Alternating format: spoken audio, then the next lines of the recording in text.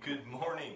I hope that you're having a good morning. We're closing out our week in Exodus chapter 5. So if you would, take your Bibles and turn with me to Exodus chapter 5.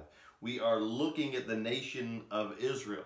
They're enslaved. They've been enslaved for 400 plus years. They've gone from being favored by the Egyptian people because of what God did through Joseph to now being enslaved. And God is working his plan.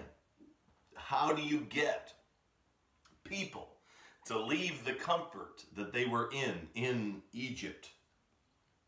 Simple. Place them under taskmasters, put them in hard labor, and then they're crying out to God, and God hears their cry. God is looking for a partner to come alongside of him to carry out his plan. Remember, God's plan would be carried out with or without Moses, but Moses gets to be part of it. And again, we're going to emphasize the competing stories. We have the story of Yahweh and the story of the Egyptian gods. We're going to just emphasize today Amun-Ra, the sun god, and Pharaoh is his partner, and Moses is Yahweh's partner, and there is a showdown. Next week we will get into the plagues and what that looks like in this showdown. But let there be no mistake, there really is no showdown. God rules. God is the only God. Demons come against God's plan, but they can't change it. As a matter of fact, even in all of their rebellion, all they do is carry out God's plan. That does not absolve them of the culpability of being in rebellion against God, nor will it with you or I. Remember, God's will is going to happen. It's not going to happen fast or slow. It's going to happen right as God wants it to happen. You and I, regardless of what we do, will not change God's will. However, whether I continue like I was born in rebellion against God, or whether I surrender control of my life and submit to God, will really change the way I experience God's will in this life and also in all of eternity. So we have Moses giving all the excuses to God. God answering them. God giving him 3 signs. The sign of the staff turning into a serpent, the sign of the leprosy, and the sign of water turning from the Nile turning into blood. Just in like a small cupful. We'll see later that will be a larger sign. We see God getting upset with Moses because he will not believe what God has said. He keeps looking at his own insufficiencies. So he gives Moses, Aaron, his brother, to be the mouthpiece for him. We get to the end of the chapter and we see that God gets angry with him first for not believing him about his own sufficiency, about God's sufficiency, but also in that Moses was not being obedient to God with his children about the rite of circumcision. And so we've gone all the way through that. At the end, we see Moses and Aaron coming before the elders of Israel. And we see them believing the signs. And what a positive thing we see at the end of chapter 4. They're all bowed low and worshiping God. However, in chapter 5, we're going to see that changes a little bit. Things are going to get more difficult for them, and their faith is going to be revealed as being very fragile and at times non-existent. So in chapter 5, we're going to see God clearly, but we're going to see the frailty of man's faith in God clearly, but God's patience through all of it. I hope that it will reveal to you how God has worked in your life, how he has been loving and kind. He's been patient. But all for the purpose of wanting you and I to repent. First, repenting of who we are at justification, when we're born again. but then ongoing every day of our life, repenting of actions and attitudes that we do that don't line up with being a child of God. So, if you haven't already read chapter 5, read it, and then we'll pray and dive in. Father, we love you. It has been another joyful week of trusting in you. Another week of seeing your hand at work, and this week has been a great one for that. Father, we have seen in little glimpses your hand, and we are so thankful, Father, that we get to do this with you. And so, Father, may we not be found complaining. May we not be found criticizing. But Father, guide and direct us today. In Jesus' name, amen. Chapter 5, verse 1, it says, "And afterwards Moses and Aaron came and said to Pharaoh." And it really doesn't give all the logistics of how did Aaron and Moses get an audience with Pharaoh. I think it's probably pretty clear. Remember, Moses and this present Pharaoh more than likely grew up together. So when the Pharaoh hears, "Hey, Moses would like to see you," I'm sure that that was an open door. And they said, "Thus says the Lord, the God of Israel, Yahweh Elohim of Israel, let my people go, that they may celebrate a feast to me in the wilderness." We'll talk more to that in a second. So they just come on the scene and say, "Hey, God, you know God," and Pharaoh clearly doesn't. We'll see that in a moment. Just laying out clearly what God wants. God, the God of the universe that is working through this nation, wants you to let them go. Now, the way it is put forth is that God wants them to go 3 days out into the wilderness and 3 days back and have 1 day of worship and celebration. So we're talking about a week. So what he's saying is God wants you to give all the slaves a week's vacation. A week off of work so that they can go worship God. Now remember, we've got the competing stories going on. Pharaoh believes he's God, a lesser god under the sun god Amun-Ra. So Amun-Ra didn't tell him anything about letting these people go, so he's going to take very little of what they say. Look what he says. But Pharaoh said, "Who is the Lord that I should obey his voice?" So what he's saying is, who is Yahweh? I know who Amun-Ra is, but who is Yahweh? I don't know him. And what's interesting is just 2 chapters ago, Moses really didn't know Yahweh. He had heard about him from his parents.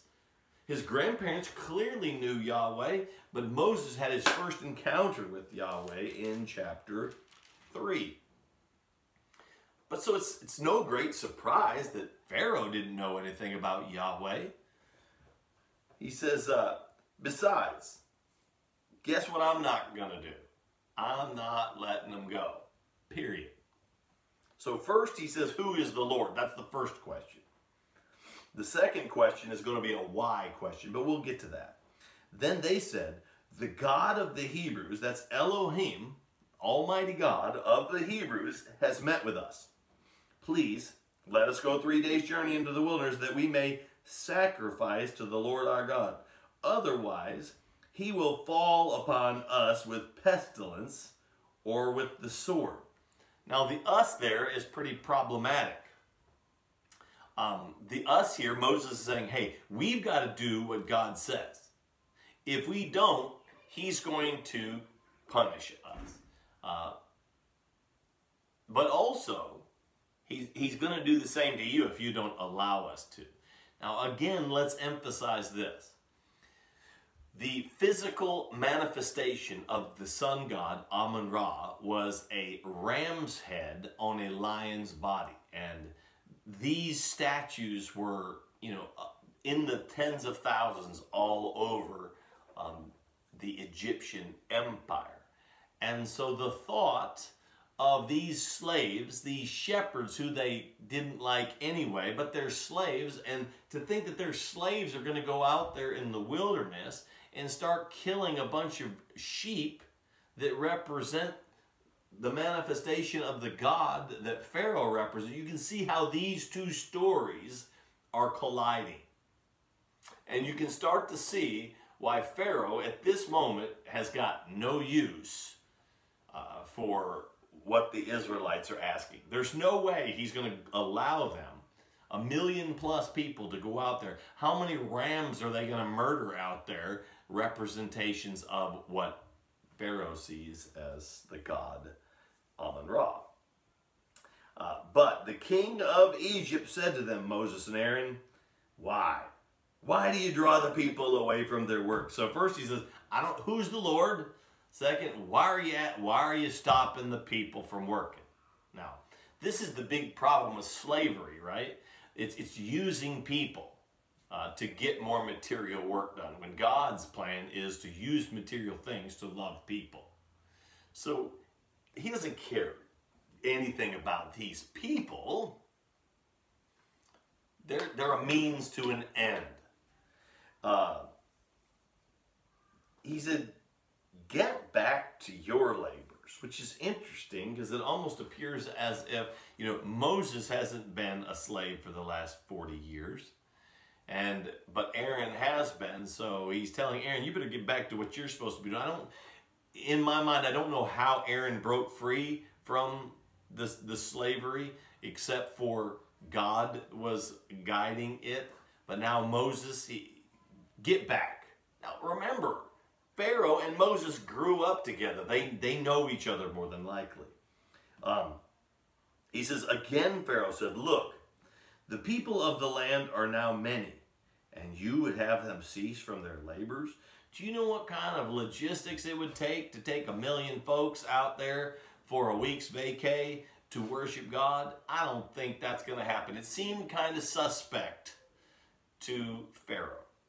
Remember, God is giving Pharaoh what he wants, hardening his heart. So the same day Pharaoh commanded the taskmasters over the people and their foremen, saying, you are no longer to give the people straw to make the brick as previously. Now, they would take the mud of bricks, and these were not kiln-dried bricks. They would take straw, and kind of on the same line of the way we use rebar and metal fencing in concrete, it reinforces it. They would take straw and put that in the middle of the mud, put it in a mold, pack it, and then they would take it out and lay it in the sun until it dried. And the sun would reinforce the mud from cracking too easily. And when they were laid on top of each other together, it was a very strong way of building construction. Many of these structures are still here today, some 4,000 plus years, later. So he says, hey, tell them they want a week off to go worship God. I'm going to make their life worse. No longer am I going to provide the straw. They're going to have to go out and find it. Now, straw wasn't something that grew naturally. They had to get it. And what we're going to find is that was impossible. There was no way that they could do it. And it says, let them go and gather straw for themselves. But the quota of the bricks which they were making previously, you shall impose on them. You shall not reduce any of it. Why? Because they're lazy. Therefore, they cry out, let us go and sacrifice to our God. He believes they're making this up. See, the only God that Pharaoh believes in at this point is himself. But let's be frank. That's really where every one of us are born. Every one of us are born really believing only in ourselves. We don't even think our parents know the right thing. That's why we rebel against them. He says, let the labor be heavier on the men, and let them work at it so that they will pay no attention to the false words. He knew they couldn't make the same quota of bricks while they're trying to go out and find the straw. He says, I just want to make this so hard on them that I don't hear this vacation stuff or this worship or this sacrifice stuff. Again, let's nip this in the bud. And so, verse 10, so the taskmasters of the people and their foremen went out and spoke to the people, saying, Thus says Pharaoh, I am not going to give you any straw. You go and get the straw for yourselves whenever you can find it, but none of your labors will be reduced. So, for instance, they're not going to keep the same quota, but let's say they were working 10-hour days before. Now they're going to be working 18-hour days, and they're still not going to be getting it done. So it's going to cause a lot of angst. And initially, their belief back in the end of chapter 4 that God was concerned about their affliction, the pressure that they were under. And Moses and Aaron go to Pharaoh, and suddenly the pressure that they were under before gets ramped up double. And they're like, what the what? So the people scattered through all the land of Egypt to gather stubble for straw. Now remember, it's desert, so it's not like there's grass everywhere that they can let dry and use that. The taskmasters pressed them, saying, complete your work quota, your daily amount, just as when you had straw. Can't do it. It's not possible. Moreover, the foremen of the sons of Israel, whom Pharaoh's taskmaster had set over them, were beaten and were asked, why have you not completed your requirement either yesterday or today in making the bricks? They couldn't do it. And the Egyptians know that it can't be done, and the Israelites know it can't be done. This is all a ploy to make sure, to teach those slaves that they don't ask certain things. Then the foreman of the sons of Israel came and cried out to Pharaoh. Now, I think this is an interesting thing here. Remember, the people of Israel don't know Yahweh. Pharaoh doesn't know Yahweh. The Egyptians don't know Yahweh. Okay? Now, clearly, some of the Israelites knew Yahweh, but for the majority of them, we're going to see that they don't. They were crying out in general when God heard them. And God intervened. Okay? But here, there still seems to be a double-mindedness. Do we trust God like we did at the end of chapter 4? But now things have gotten worse, so now do we go trust Pharaoh? They're still torn between the two stories. But what we read already in Joshua chapter 24 yesterday is that they're going to be torn throughout the history of Israel. If you go and read James chapter 1, where it says a double-minded man is unstable in all his ways, that the opposite of faith is doubt. And so when we come to the Lord, we have to come in faith without doubting. They came to the Lord, they said, we believe, but as soon as things got more pressurized, their workload got more difficult, now they're waffling. In the future, we're going to see this come from them. When things get a little more difficult, they're going to complain and they're going to criticize God's people, God's leaders. Really, they're going to be complaining and criticizing God. God wants them out of this land of Egypt, even though for years and years and years, hundreds of years, it's been a comfortable middle-class lifestyle for them. But now they're slaves. Maybe they've been slaves for 130 years. So now they're wanting to come out. But go out where? It's going to get worse for them before it's going to get better.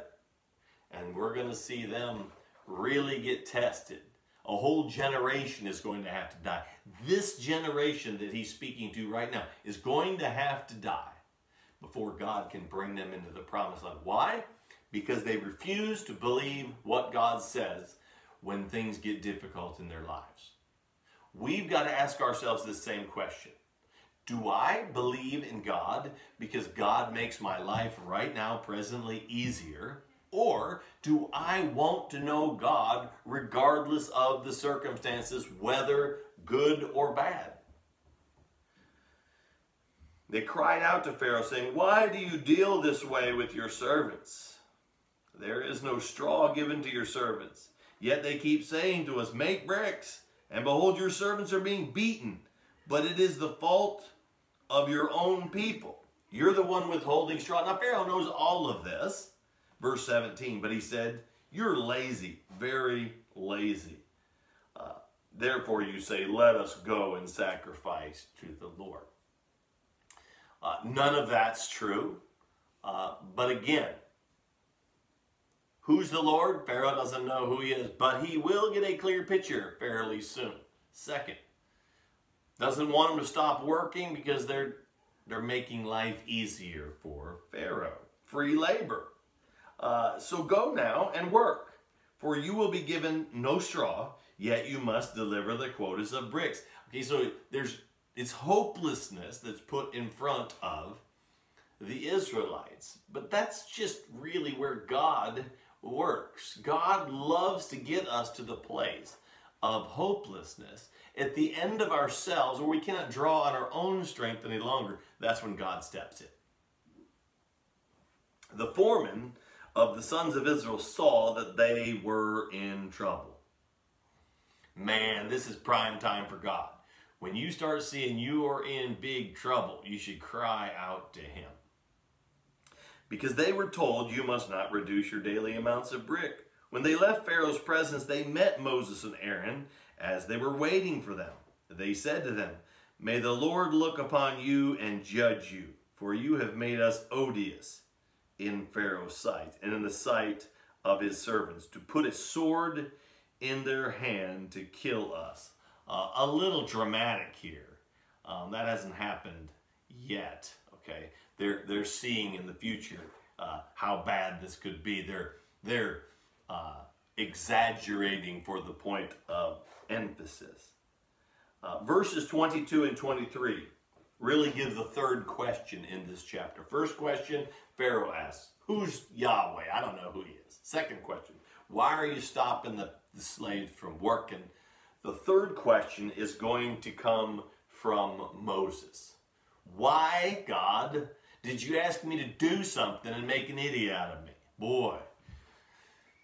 Remember, God's timetable is not my timetable. Look what it says. "Then Moses returned to the Lord and said, 'O Yahweh, why have you brought harm to this people? Why did you ever send me?'" Now, let's stop for a second. Go back to chapter 3, verse 19, where it says, the Lord God... No, it says, verse 19, "But I know that the king of Egypt will not permit you to go, except under compulsion. So I will stretch out my hand and strike Egypt with all my miracles, which I shall do in the midst of it. And after that, he will let you go."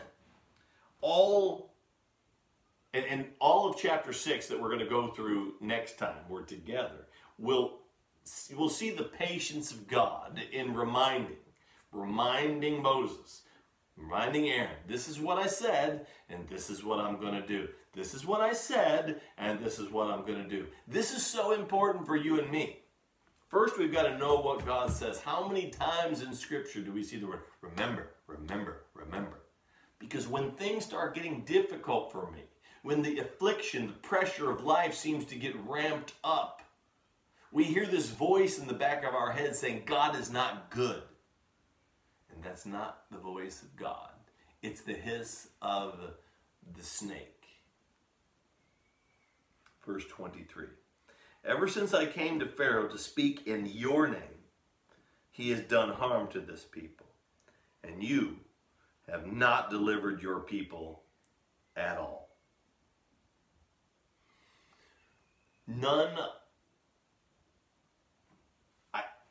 Just take this second to think about this bold prayer that Moses says to God.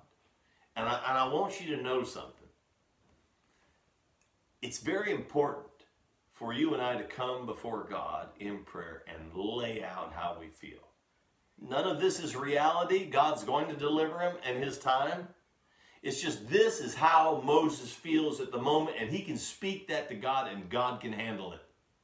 God already knows his heart. It's good for us to speak it because then we're going to look like idiots later on when God does work it all out.